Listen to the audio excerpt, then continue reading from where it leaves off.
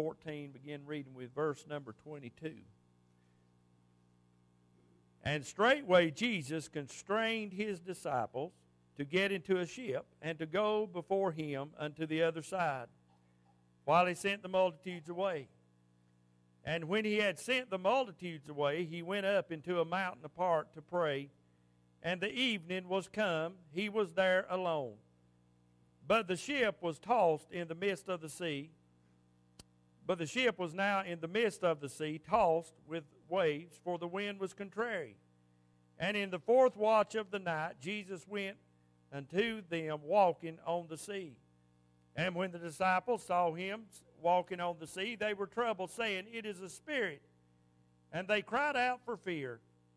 But straightway Jesus spake unto them, saying, Be of good cheer, it is I, be not afraid. And Peter answered him and said, Lord, if it be thou, bid me come unto thee on the water.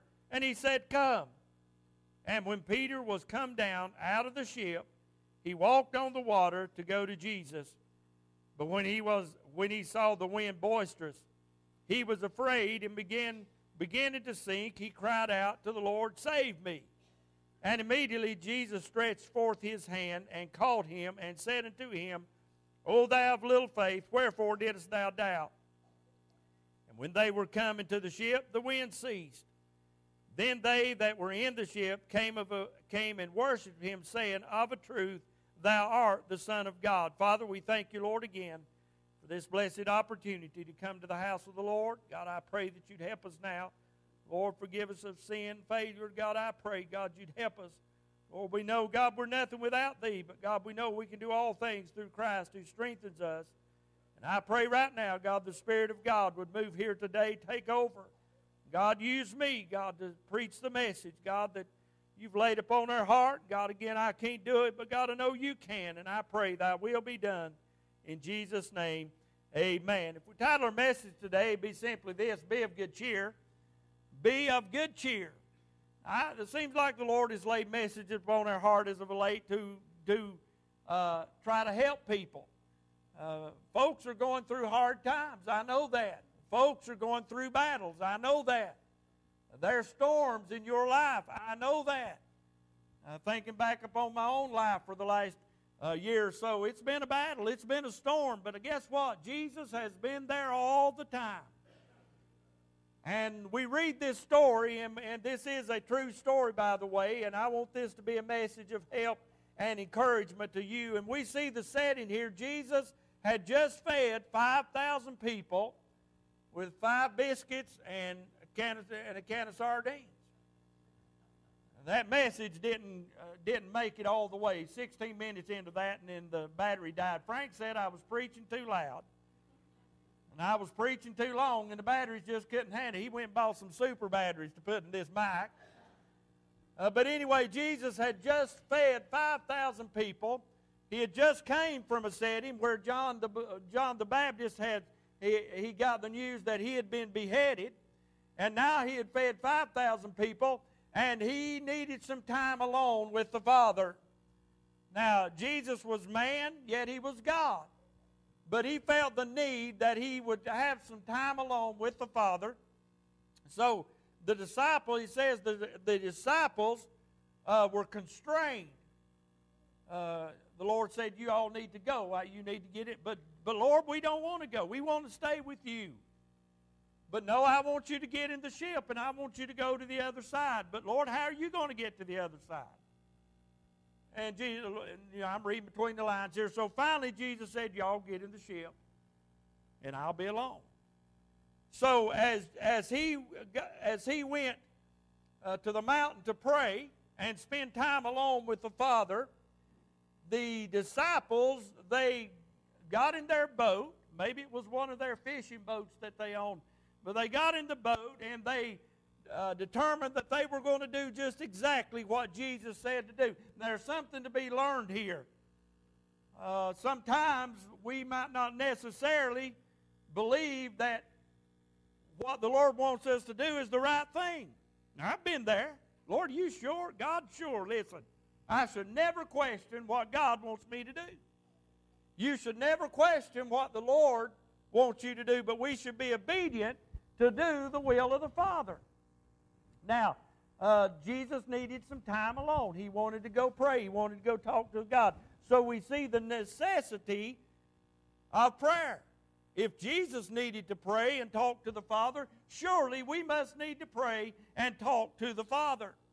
So Jesus went away to pray. The disciples are on the ship, and they become obedient to the Lord. We see that the disciples are obedient to the will of the Savior. How much more should we be willing to do the will of the Savior? Everybody in this building tonight, this morning, you're either in the will of God or you're out of the will of God. There's no middle ground. I'm either in God's will or I'm out of God's will. I'm either in fellowship with Him or I'm not in fellowship with Him. I'm in fellowship with God's people or I'm not in fellowship with God's people. Well, I'll tell you, friend, you're here this morning in the will of God. I know that much. You're in the will of God because you're here. But your personal life, are you in the will of God? Are you in His will? Are you where God wants you to be? And if you can say yes to that, then this message will help you a whole lot. And if you're not in the will of God, I want to tell you something. The only way you can get help from God is to be in the will of God. And I pray, God, keep me in your will. God, help me to stay in your plan. God, help me to walk after your Spirit and not after this flesh. God, I want you to keep me in your will. I want to stay with you because that's where I'm safe. Now, the disciples, after being constrained, they were obedient to the will of the Lord, and as they were commanded by the Savior, they were willing to follow Him even though they wanted to stay around Him. Now listen, sometimes Jesus will call. I know quite much about missionary families. I've got one. I've been around several. And the Lord will call a man or a woman, and He will say, I want you to go to the far reaches of the earth, and I want you to carry the gospel. Now that's hard. So that family, in order to carry the gospel, I know a family right now that's getting ready, or may have already gone. They're moving up north, and they're leaving everything that they have. You say, well, that's not out of the United States. Friend, it doesn't matter. If you're away from home, you're away from home. And that family's got to give everything they've got now. If they're going across the sea, if they're going to some faraway land, they've got to sell everything they got. No way to take care of it unless they got someone to do that. They give up everything they've got and say, Lord, I'm going to serve you, and I'm going with you. I want to be in your will. And those families that do that in the will of God are among the happiest people that I know in the will of God.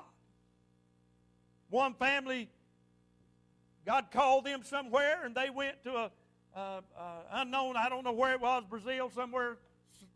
They went, and they got over there, and there were snakes everywhere. And I mean, everywhere they went, there were snakes, and they were poisonous snakes. And the man was afraid to let his young'uns run around and play because of the poisonous snakes. But he knew that that's where God wanted him to do. His wife knew that that's where they were supposed to be, and yet he was fearful and afraid because of all the snakes. He made it for a little while, and he got discouraged and said, I'm not raising my family this way. I'm not going to raise my family in these conditions. God, I'm going home. Now, he was safe while he was in the will of God. Those years that he was there, none of the children got bit by snakes.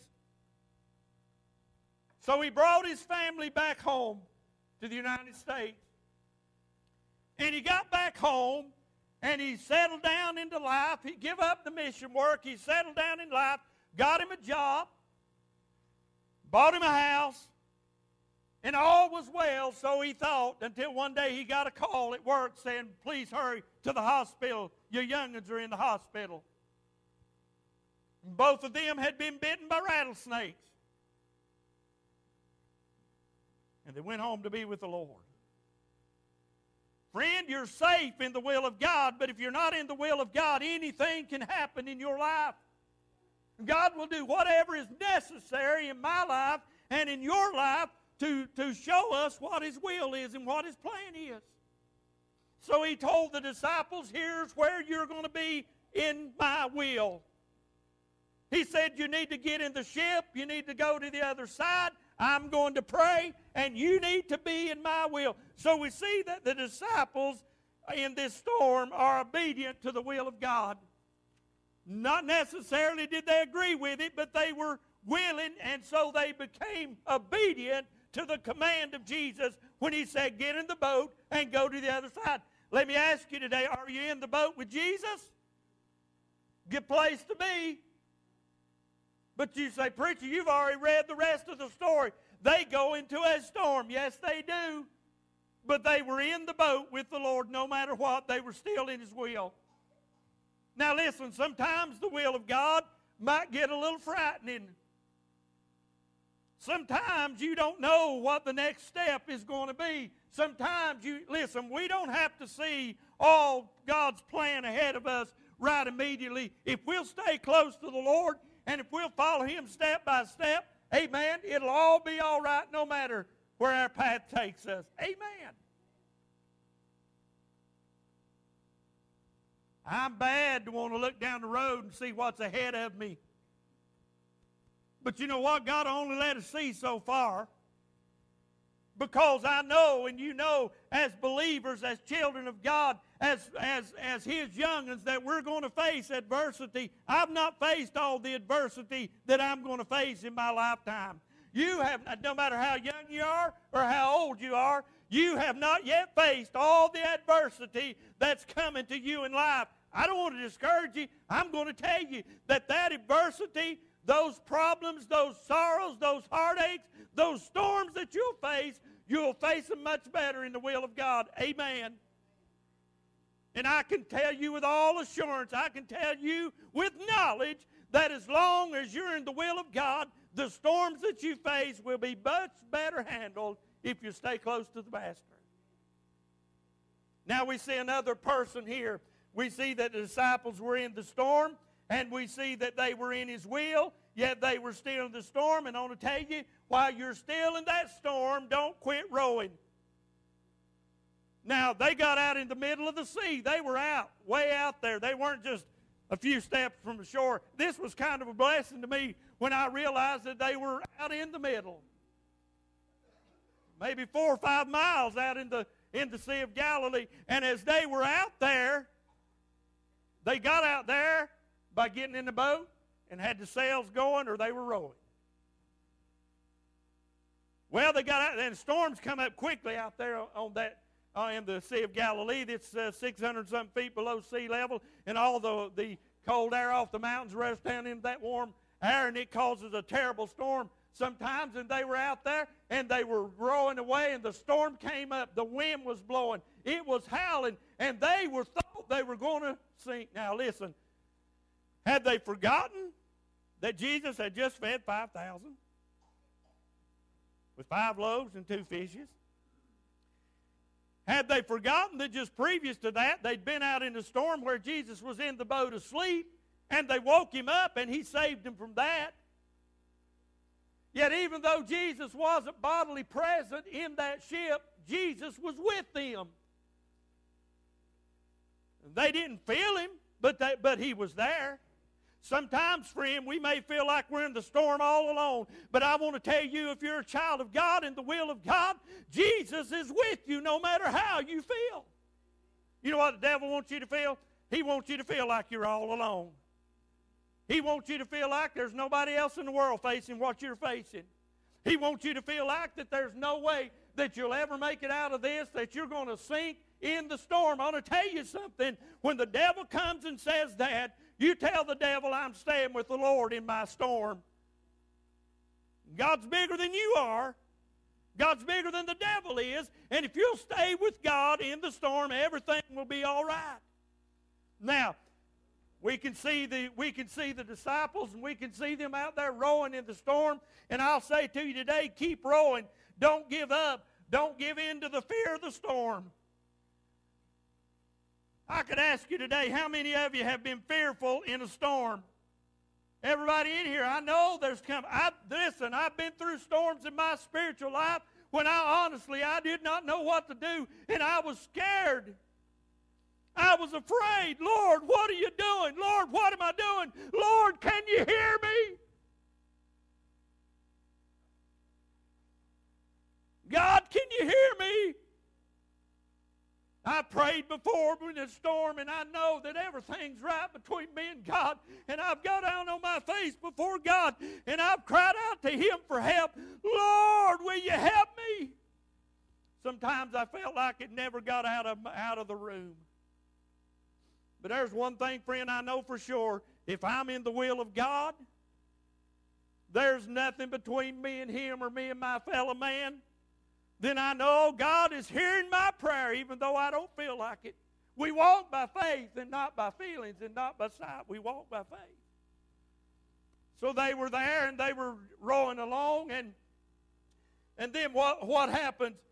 In the fourth watch of the night, Jesus comes to them. See, He didn't come immediately when the storm started.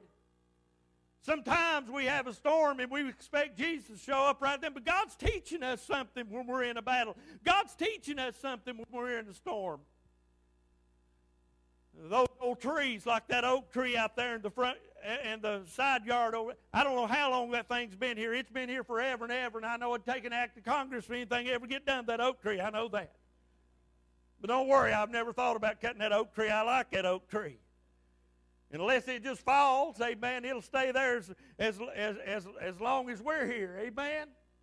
But that oak tree has stood the test of some terrible storms. Now, I don't know if it blew around here the other night like it did in my house, but I mean, the wind blew, and it blew hard. We had one wind gust of 37 miles an hour, you know, and I was hanging on to the chair inside the house just to keep getting blown away. But that old tree out there, it's faced some 40 and 50 mile an hour winds, I guess, over the years. But you know why that old tree's still standing out there? Because every time the winds blowed, it's dug its, hallelujah to God, it's dug its roots in a little bit deeper. Let me tell you something, friend. When you face the howling storms of this life, do not give up, but just dig your spiritual roots in a little bit deeper. Pray just a little bit harder and say, God, I want to stand the storm. I want you to help me in the storm. God, I'm not asking you to let it go away. If it's your will, God, do it. But if I have to stay in this storm, God, help me to stand and not to fall in the storm. Oh, my friend, I've seen too many fall in the storm. Listen, it's one thing to fall in the storm, but it's another thing to stay down there after you've fallen in a storm. I've done that. I have crashed to the pressure of the storm before. But one thing I don't want to do is stay down. Amen. I want to get up and go with Jesus. So we see them in the storm. And in the third watch, Jesus came to them. Now, the third watch was sometime around 3, 4 o'clock in the morning as the night watch went.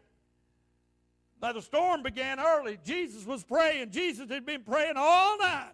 He knew what was going on in the lives of those disciples. He knew that they were out there in the middle of the storm, but he also knew that they would be safe because he knew that he was going to take care of them, and he knew all about them. Even though they couldn't see him, they couldn't feel his presence, they couldn't talk to him, hallelujah, he knew they were there, amen. I'm liking this. I don't know if you are or not, but I'm liking this a lot. Amen. I'm glad that sometimes, even though I don't feel him, I know, thank God, that he's there. Amen. He's there. You might all open that door. I'm about to have me a spell. Hallelujah. I'm glad to know that he's there. Amen. He's there. So they kept on rowing. They kept on toiling, working in the storm. Don't give up when the storms are raging. Keep working, amen. Keep doing the will of God. Keep doing His will. Testify for Him. Tell about His goodness when the storm's on, amen. Dig in and go on for the Lord. Hallelujah. Keep rowing. Amen. Keep rowing.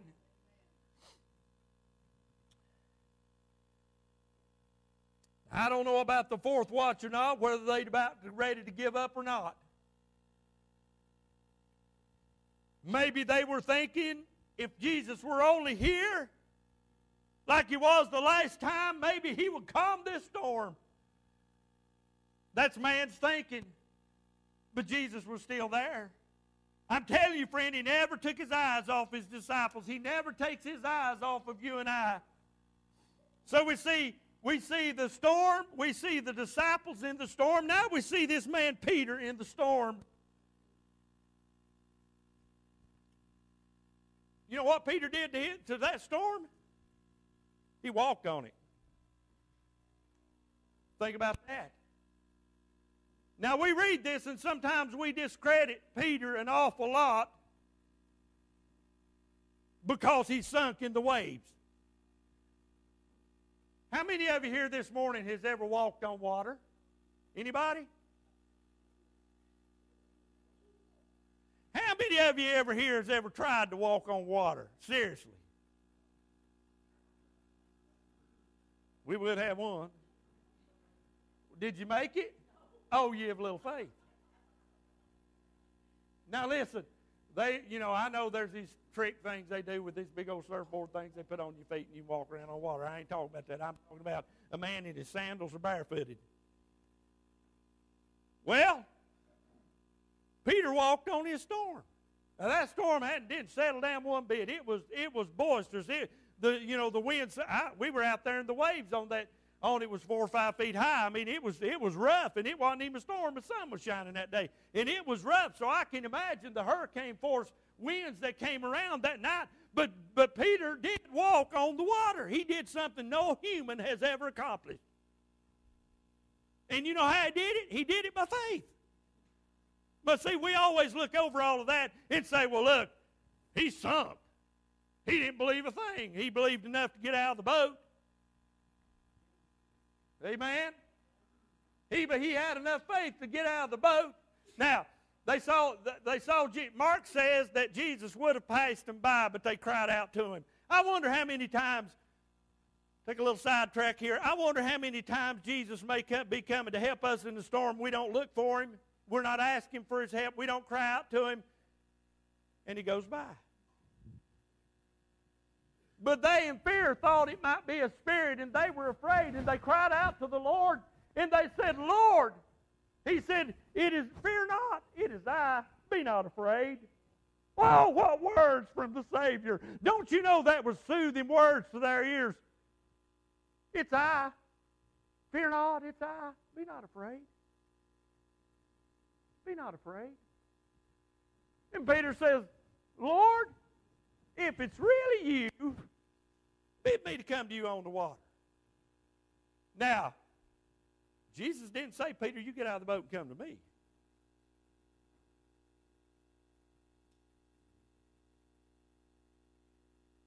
Jesus didn't say, I'm going to keep you from falling if you'll just get out of the boat and come to me. Jesus didn't say, all right, Peter, I know you got more faith than anybody else. You come on. James, come here a minute.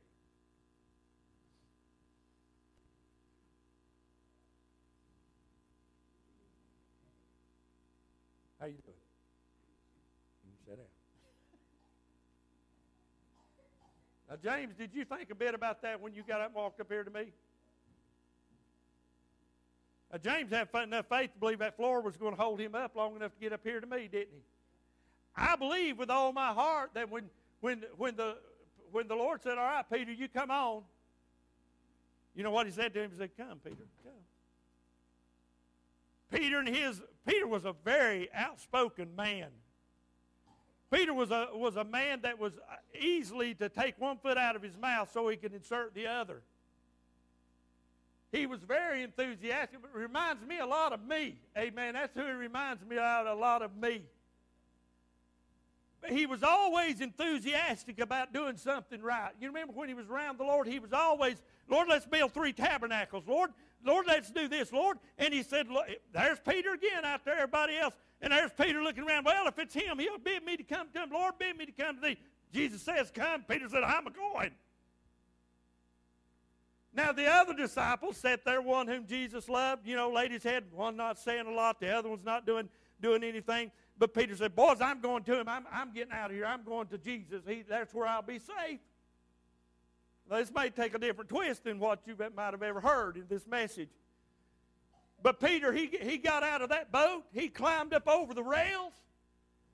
So, Lord, I'm a-coming. And he steps out on them waves. Boy, and he didn't just step out and sink. He walked on the water. And he was doing good. And then he said, uh-oh. Man, them waves are high. Man, that wind's blowing. Lord! And down he went. You know what his mistake was? He quit looking at the Lord.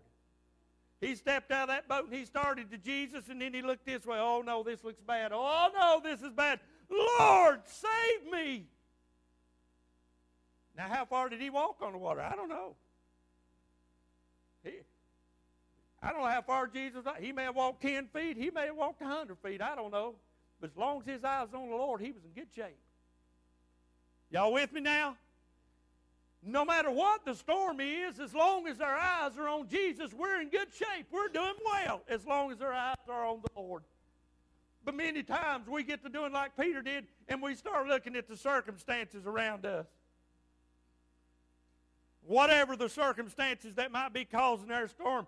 You know, I've faced a lot of battles in my life. Many of them, many different things. Health, I've faced some issues with that. Not much now, but I've faced a few issues with that. I've had family issues where it didn't look good for family members. And as long as I've kept my eyes on the Lord, everything's been all right. But when I got to looking around, maybe it's a financial issue. I've dealt with some of those before too. And if I go looking around, Lord, how are you going to do this? Lord, how are you going to do that? Lord, how in the world is this going to happen? And I'd fret and worry and fear about how something was going to get done. And guess what? I found out it's always worked out. God always comes through. He's always on time. He never is late. And Jesus came to them at the third watch of the night. And as he came to them, he wasn't too late to help them. He wasn't too late to save them. He did not let them sink. And when Peter went down and cried out to the Lord for help, what did he do? He reached his hand way down and said, come on, Peter. And he picked him up. Said, I'll carry you back to the boat. Now, did he carry Peter back to the boat, or did Peter walk back to the boat with him? I don't know. But I know one thing, that when he stepped inside that boat, guess what happened? The waves lay down, the winds ceased, and everything was well in a moment's time. I'll tell you something, friend. That storm in your life, it may be raging, it may be rolling, you may be thinking you're going down. Listen, you'll never go down if you keep your eyes on the Master. The waves may get higher, the battle may get rougher, the storm may get rougher. But am I telling you what today, friend? If you keep your eyes on the Master, if you keep your eyes on the Savior, then everything will be well. So we see that Peter, even though Jesus said to him, Peter, wherefore didst thou doubt? Oh, ye of little faith. And I'm reminded again of me, sometimes me of little faith. But give Peter credit where credit's due. He did have enough faith to get out of the boat. That boat, we can look at that in another way. We can look at that as being a boat of comfort. We get in a boat of comfort sometimes, and we don't want to get out of that boat of comfort. We get into that boat where everything's well, I'm healthy, got plenty of money. I ain't been there yet. I got everything well, everything's good. I'm comfortable with the way I am. And God may say, I want you to do this. Lord, I don't want to get out of my boat. Lord, I don't want to get out of my comfort zone. I don't want to get out of what I'm doing. Everything's going good, God. I don't want to quit doing what I'm doing. I want to keep doing what I'm doing. And Lord say, I want you to get out of the boat and do something special for me.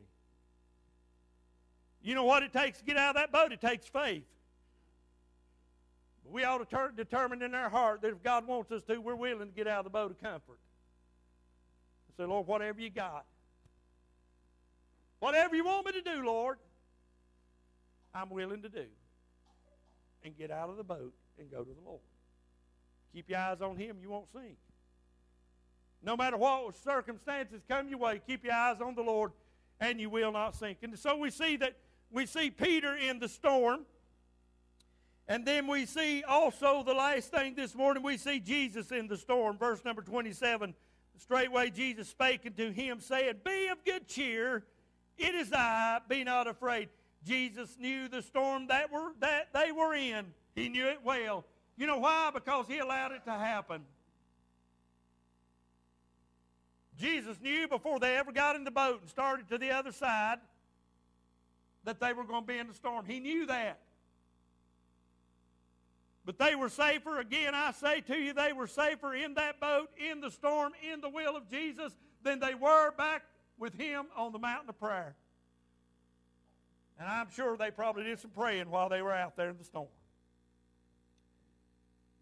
You know, we're much more conscious to pray when things are going not so well.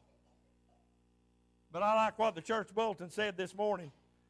True prayer is a way of life, not just a case of emergency. Most of us wait until we are troubled, then we pray. Wonder what would happen if some morning we would wake up and say, anything I can do for you today, Lord? See, sometimes our prayers are limited to when we've got problems, but the Bible says that we're to pray without ceasing. The Bible says we're to pray. Sometimes just to say thank you, Lord. So Jesus was there in the storm. He knew what they were going through. He knows my storm. He knows your storm. Jesus came a long way to help them. Like I say, he was out in the middle of the Sea of Galilee out there a long way. And you know what? He didn't catch a boat and go out there. Jesus walked the whole way on that storm. That storm had no control over Christ. Now, he stepped out in the waves and he just walked on the... You know why? Because he is in command of the storm. He knows, friend. Nothing's going on in your life that he don't know about. No hardship, no worry. Nothing's going on in your life that he don't know about. He commands that. Listen, he's got his feet on it. He's got his hands on it. He knows what's going on. Lord, thank you for that. But why does he let him come? To teach us something. He lets them come in our lives to teach us and to help us to grow. And those disciples learned that Jesus was still the same as the one that fed the 5,000. He's still the one that had been able to heal the sick and to raise the dead. And Jesus they were growing, knowing that the storm they faced, Jesus would be there. And Peter learned a lot real quick. I better keep my eyes on Jesus. I'm going to sink. Hey, we better keep our eyes on the Lord or we'll sink. But don't be afraid to get out of the boat and go to Jesus. So Jesus came to them in the third watch of the night. He came a long way to help them. He came all the way from heaven to help us. Amen. He came all the way from glory to save our souls. Surely we can walk to them. If you're in a storm today, remember, you're not alone. If you're facing a battle today, remember, you're not alone. If you watch the world, if you look at the world, you'll fail. But if you look at Jesus, all is well. Keep your eyes on the Savior. Keep your eyes on Jesus. And in the storm, in your distress, you cry unto the Lord. That's what Peter did in his distress. He cried unto the Lord. And what was his favorite words? What was his words that he said? Lord, save me. Lord, save me. Now, friend, today, if you're here and you don't know Jesus, if you're lost without God, you're facing this world, and you're facing this world all alone. You're in it by yourself.